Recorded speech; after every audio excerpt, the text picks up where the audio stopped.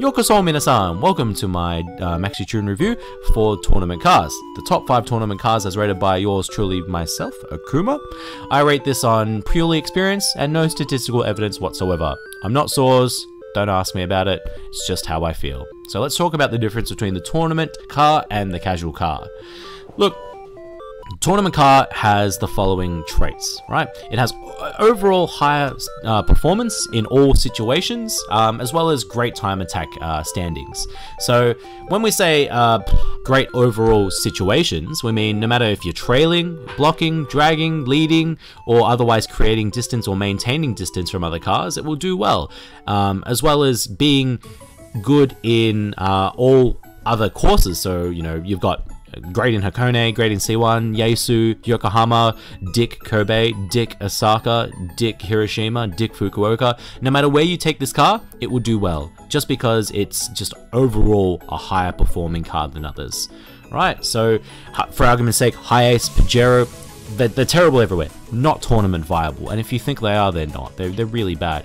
As opposed to, let's say, a car that's not featured here, let's say the GC8 WRX, it's a great car, certainly in probably C1 and Hakone, but when you take it to Wangan, for example, it's 2 kilometers slower than, you know, an RX-7 or a GDR. Like, it's, you know, and that will also impede on, you know, your ability to chase, your ability to, you know, maintain ground, your ability to, you know, to lead and, you know, guess keep your opponents away. Stuff like this all matters, you know, in a tournament setting, because you want to give yourself the best tools to do the best, and you don't want to be disadvantaged against someone else because they have a better car, or a better rated car, I should say. So they're also big enough to block, but small enough to fit into small gaps. Again, Hi-Ace, bad example of this, because it's huge, it, you know, it can block, but you know, it doesn't fit in any gaps. Aventador, I fucking hate that car. Fucking hate the Aventador. It's huge. But can it fit into, you know, an R2 and a wall? No, it can't. You know, when you're turning a corner, its nose, its fucking big Pinocchio nose. It's like, oh my god, you've hit a wall 5 times. I didn't know, there's no wall in front of me, Mr. Aventador. Oh yeah, there is. You've hit it. See the sparks? Ah, I hate that car. It's too big. It honestly, it's just too long. Like, stupid car. Again, bad example. Great performance everywhere, but it's just too big. I can't use it well. I'm sure other people can, but I don't rate it high. Bad tournament potential to shit car, straight up. One thing that I know Myth's gonna kill me on this is that it has great dress up potential. So, you know, it can change between grippy, slidey, understeer, oversteer, you know, with a flick of a switch in the settings. And despite what people know or think that they know, dress up matters, people. Dress up matters. Despite what Namco Bandai says on the website, despite what Myth says, dress up matters. Otherwise, why is my Hi-Ace stronger or weaker than other Hi-Aces? Why does Logic and Sora have, you know, different dress-ups in their movies? Maybe because dress-up matters. Maybe because the answer's in front of us, but we're all just a little too naive to believe that something as little as a rim does make a difference. It does. Deal with it. That's what I'm saying. I challenge Soars to, you know, prove this wrong or correct or whatever. You know, they have all the resources in the world. They have legal disclaimers and lawyers to, you know, oh no, you guys are ripping on Soars. Oh, we're gonna sue you. You know what? Prove it. Prove to us that stuff like this matters, because acceleration tests, yeah, okay. Dress up, probably more important. OCMs, a lot more important. But who took that away? Who took that away? And according to WMMT shitposting, or WMMT Helen shitposting, it is Soars. I'm not going to say that they're responsible, but I am going to say that other people are saying that they're responsible. So, you know what? I don't know what to believe anymore, because, you know what? I just want my OCMs back. I just want my gold plates. That's all I want. I just want to race against people that want to race against other people that want gold plates. I have one. I want more. You know? Whose fault for taking that away? I don't know. Apparently it's Soars. So, you know, if someone can illuminate, you know, the reason why this was taken, please do. I'd like to know, so then I can rant about it and get angry. But back to the review, and the last point, which is pretty much a summary of everything, is that it has 4 of the following 5. Amazing acceleration, amazing top speed, superior handling to other cars, it's well weighted, and something that's a little controversial that I'll probably touch on in another tutorial is wall recovery and boost in boost battles. So they'll have 4 of the following 5. That's pretty much what makes a good tournament car, a good tournament car. Obviously, like, these aren't set in stone. People will have different opinions, but certainly I think you'd agree that these are easily top 10, arguably top 5. Obviously, Hiace is definitely not a tournament car, and if it is, then, you know, that just fuck. But anyways, onto the top 5 tournament car reviews. So we have the Mazda RX-8. This car, arguably one of the better cars in the game. Originally the best car in the game before the update to, I believe it was Maxi Tune 4. But this car's lost a lot of prestigious awards, but still overall a great car. It has a rotary engine, which means it has a really good top speed, has semi-decent acceleration, amazing handling. It's a Mazda. All Mazdas are amazing. And it's just... It's a well-rounded machine that will give you the tools to, I guess, do well against many other opponents. I guess the fact that it has low wall recovery is probably negligible in the face of other cars, simply because this car performs well no matter where you take it. Hakone, C1, you name it, this car's gonna do really, really well. One of the, I guess, shortcomings on it is that it's just not as popular as other cars, and I think that's just a minor thing, so definitely don't overlook this car. The Mazda RX-8 is simply a beast of a machine. Give it a go. It's rated number 5. So number 4, we have the Mazda RX-7 FD. Arguably one of the better time attack machines, if not the best time attack machine in the game at the moment. It performs well no matter where you take it. Yokohama, C1, Kobe, Osaka, Hakone. This is a god tier of a car, you know, to say the least. It has a little bit of shortcomings in that it would like a little bit more weight. It would like to, you know, have a little bit more acceleration.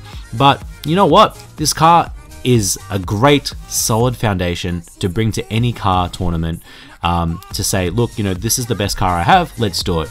It, you know, is minutely worse than the other 3 cars that I'm going to feature, but that should not take away from the fact that this car is an amazing machine. It just performs well. It's more for running than blocking, I must say, but even in the blocking state, it does superbly well. And you're only looking at, I guess, replacing this car for the next 3 cars when you're versing, you know, higher caliber opponents. And I'm talking about the Ansons, the H2Os, the Stitches, you know, just because that little bit of a difference will mean so much more in the long run. But, you know, as like a general tournament car, I would be comfortable using this if I didn't have any of my other cars. It's rated number 4 in this list. Definitely don't overlook it. It's an amazing car. The RX-7 FD is just absolute silk to play with. And if you overlook it, you're an idiot. One of my favorite cars, the Mitsubishi Lancer Evo 8, now rated number 3 in the tournament top 5. Certainly this is a car that has amazing potential and is a great alternative to the top tier cars that are, you know, often bandwagons. The Evo 9s, the 32s, to some extent the S30, but this car, simply amazing. Its strengths lie in the fact that it has amazing handling. Its hitbox is pretty good. Its size is amazing. No matter which course you take this car on, it will perform and it will bring out, you know, the best in you as a driver. Although it is top speed lacking compared to some of the other cars, I feel that this car doesn't really need it. Its handling alone makes up for that lacking. And look at here, Evo 9.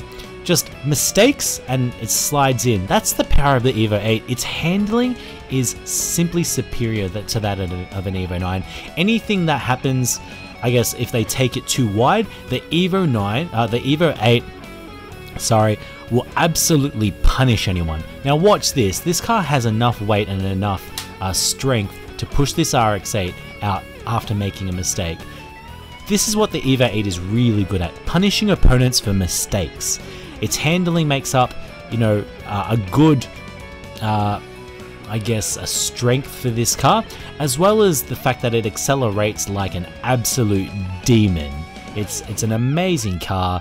Simply speaking, it is a great alternative for, some of the bigger bandwagon cars out there. As I said, this car is probably one of my more favorite casual cars. I have a lot of faith in this car simply because it's just something that is really easy to drive and great to use.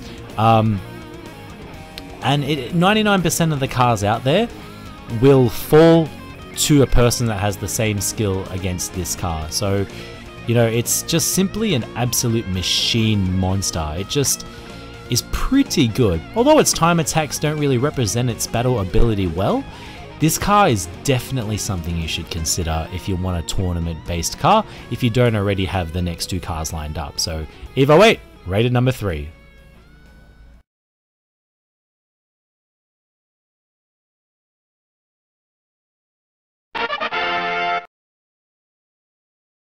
The number 2 spot goes to the Nissan Skyline GDR 32. Truly a balanced machine, this car is an absolute battle monster in the game. Regarded as the best car in WMMT2, it's come back from the ashes and it's put itself back into the top spots in the current version of MaxiTune5DX Plus. It was really good in MaxiTune5DX, and it wasn't that great in Maximum Tune 5, but slowly but surely this car has just clawed itself back to god tier status in, I guess, the tier car world. Perfectly balanced. This car can go anywhere and do anything. So it can go, C1, Yoko, Hakone, Dick Osaka, Dick Kobe, Dick Hiroshima. No matter where you put this car, it's going to excel. The best thing about this car, I suppose, would be the fact that it's just so well weighted. It can block, it can run, it can drag, it can push people out of their lines. It can do anything, anywhere with absolute ease. The only bad thing about this car, I feel, is that it might be a bit longer. Although it's a double-edged sword, you have more, I guess, space to use to block with in that rather than an Evo or a RX-7 or an RX-8. But you can also get caught in corners.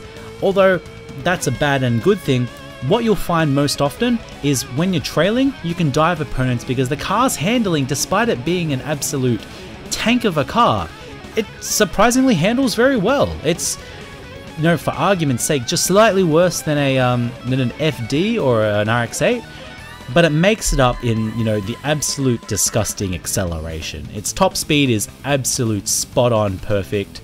And this car is just one of those cars that if you have in your arsenal and you're looking to play a little bit serious, bring it out as a secret weapon. Certainly one of the better cars in the whole game at this point. A lot of people have used this car for tournament play that I've seen previously, and especially in Malaysia and overseas, it's a pretty damn reliable vehicle to use anywhere that you go. You're not going to be disappointed by this car. It ranks number 2 in this whole list, so definitely give it a go. Its dress-up choices are really good. You can pretty much make it do whatever you want. It's a jack-of-all-trades car where you want to avoid the Evo 9s, but you want something that will do it justice everywhere. It does decent time attacks as well, so if you're into that scene or you want to see how well you do against top tiers, be my guest. This car's not going to let you down. An absolute battle monster. There's nothing more to say about this car. The GDR 32, ranked number 2 in the top 5 tournament cars. Get it.